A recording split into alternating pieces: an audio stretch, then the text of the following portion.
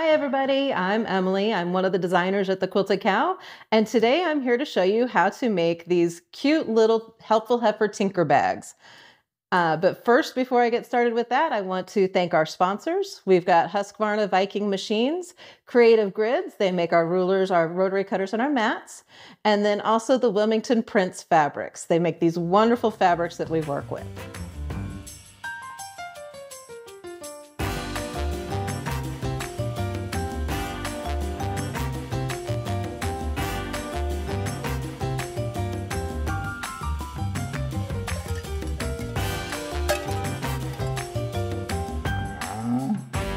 Okay, so let's get started.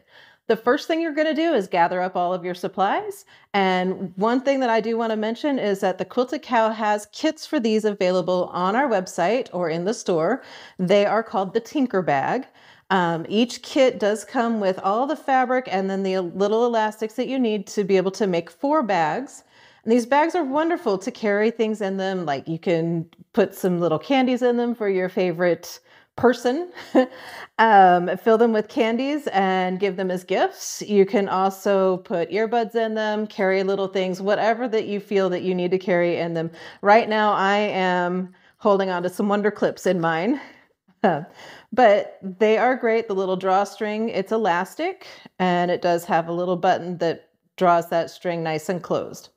So let's go ahead and get started with this. I am working with this Wilmington Prints fabric. It is called Blooming Blue.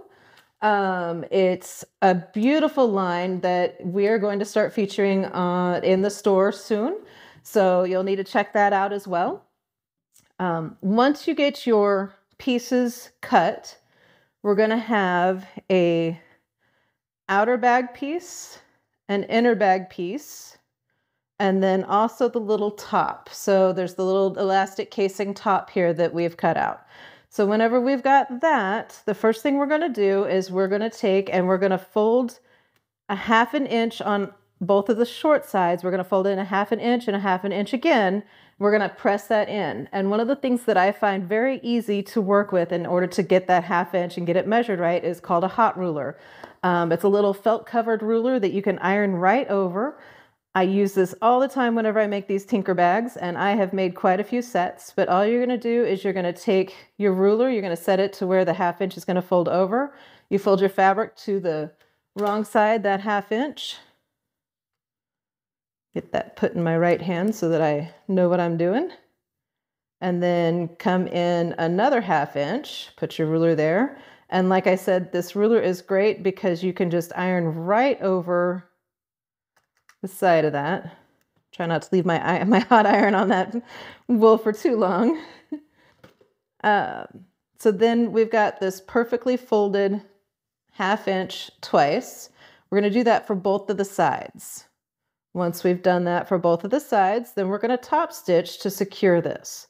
And this is going to give us a nice crisp edge, and so we don't have any raw edges showing whenever we put our elastics through that casing. And then I like to take it and just top stitch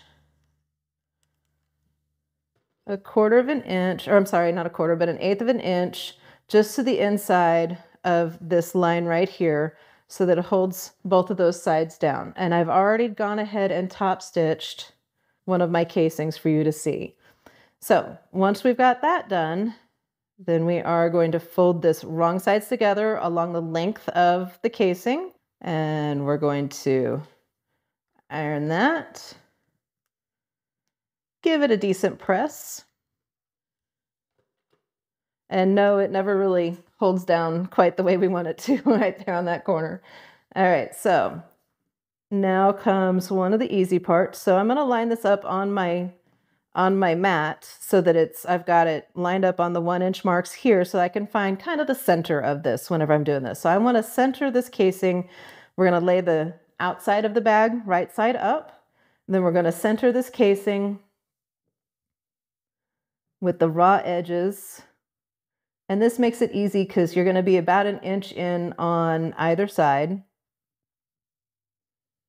We're just going to line up the raw edges just like that. And then we're going to lay the lining of the bag right side down, just right on top of that. And then I'm just going to give this a clip in about 2 or 3 places. So I'm going to make sure all of my raw edges are lined up there. I'm going to clip this here.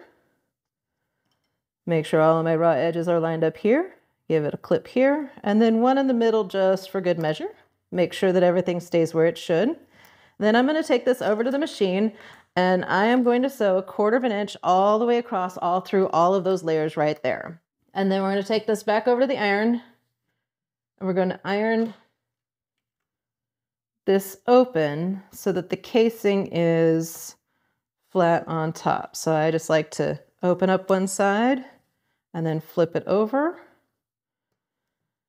And this is such a small bag, but I do like to get kind of precise with my outside edges so that whenever I iron those, I have it to where it's right on top of that fold right there.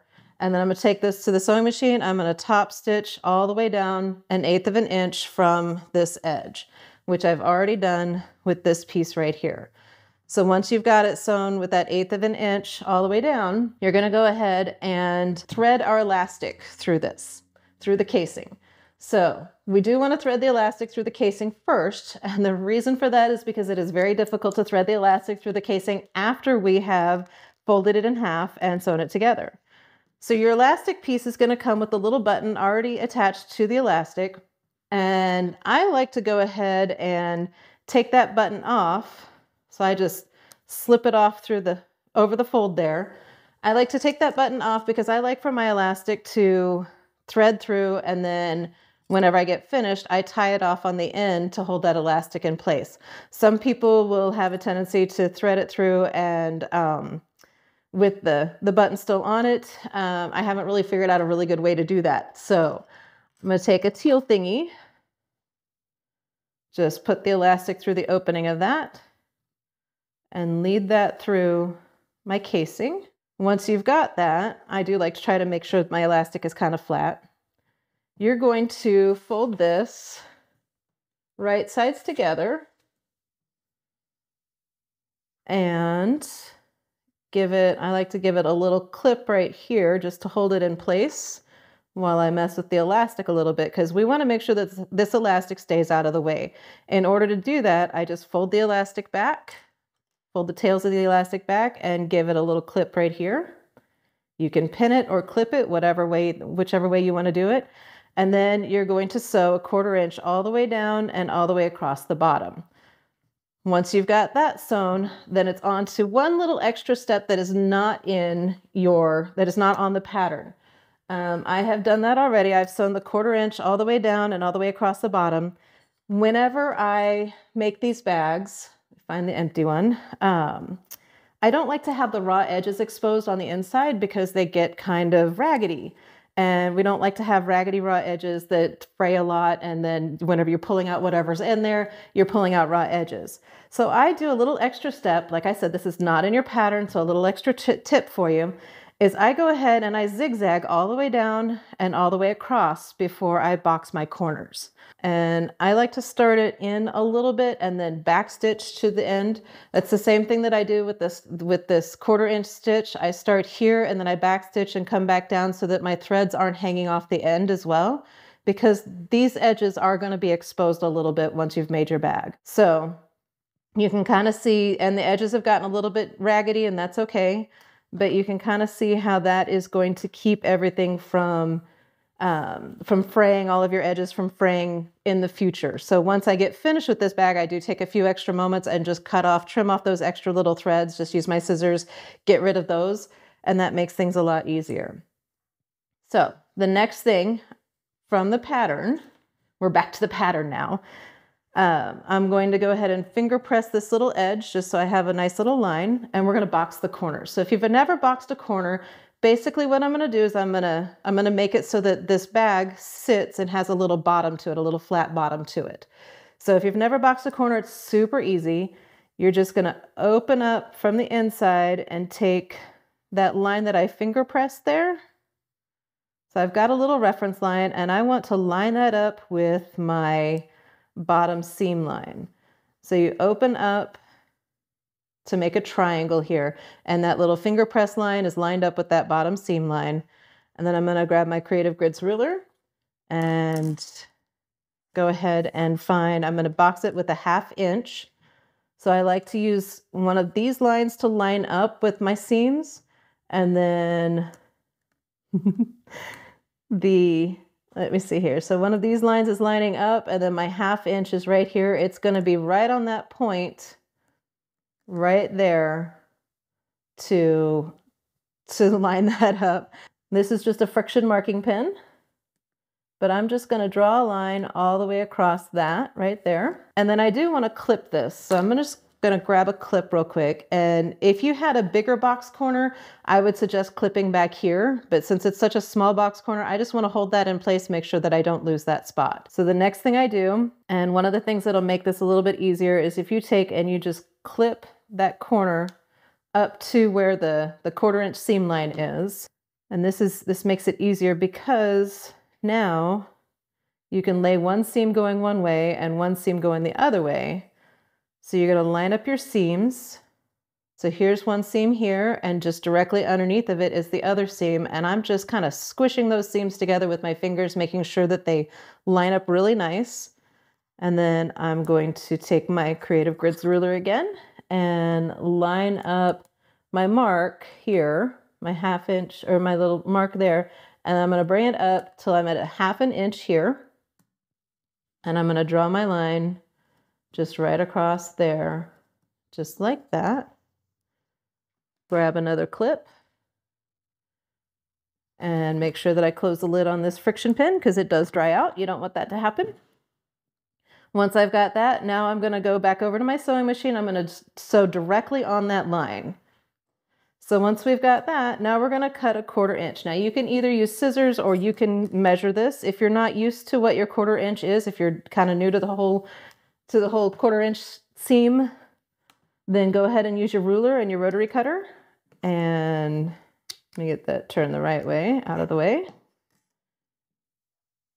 And then I'm going to put the 1/4 inch line of the ruler directly on that seam line that I just sewed. And then I'm basically just cutting off the barest little bit right there. So it's not a whole lot that I'm getting rid of.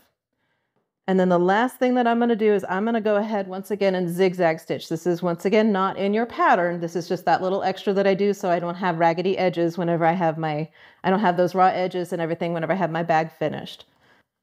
And I'm not really worried about all those extra threads because, like I said, I do come back and I go ahead and trim off all of those raw edges, all the extra stray threads that have been made as I sew along. So let's go ahead and turn this right side out. And the last thing we're going to do is we're going to thread that bead back on. Now, I have not found an easy way to thread the bead back on whenever I finish with this bag, except for one way. Before I get to that, I am going to poke my corners out a little bit with that teal thingy. It does make a good little poker tool. And let me grab my little bead threader cheater tool, which is basically a piece of thread that is long enough that I can double it up and thread this kind of like you might use like a needle threader. So I've doubled up the thread. I found that doubling up this thread works a lot better than not doubling it. And if you notice on the bead, there's a smaller end and a wider end. And I just fold this little loop as small as it can go and thread it down through that smaller end. This is probably super difficult to see on camera. And then take this, go ahead and pull this so that I have plenty of ends. Give it a little clip here to hold that. And those wonder clips, they are super handy. Act as like third hand for you. All right, so I've put the elastic up through that thread and then I hang onto the bead, wrap my finger around the thread a time or two and just pull that through, and that pulls that elastic through that bead a lot easier. I have tried using a poker tool And for some reason, it just will poke holes into that elastic, and it will not allow that elastic to be poked through that bead very easily. So last thing I do is tie this in a knot. And this is one of my favorite little bags to do because they are so quick and easy. Your kit, it provides all the fabric that you need to make 4 of these bags, all the elastic and beads that you need to make 4 of these bags, and look how fast that goes together. So that is the Helpful Heifer Tinker Bag. Kits are available on our website or in our store, so go check them out. Make sure that you like and subscribe to these videos so that you can keep getting new content every time we post videos. And thank you so much for watching. Okay, you wicked cool quilters, good job. You made it to the end. We would like to thank our sponsors, Husqvarna Viking Sewing Machines, Creative Grids, rulers, rotary cutters, and mats, and Wilmington Prints for the beautiful fabrics. Thanks for watching.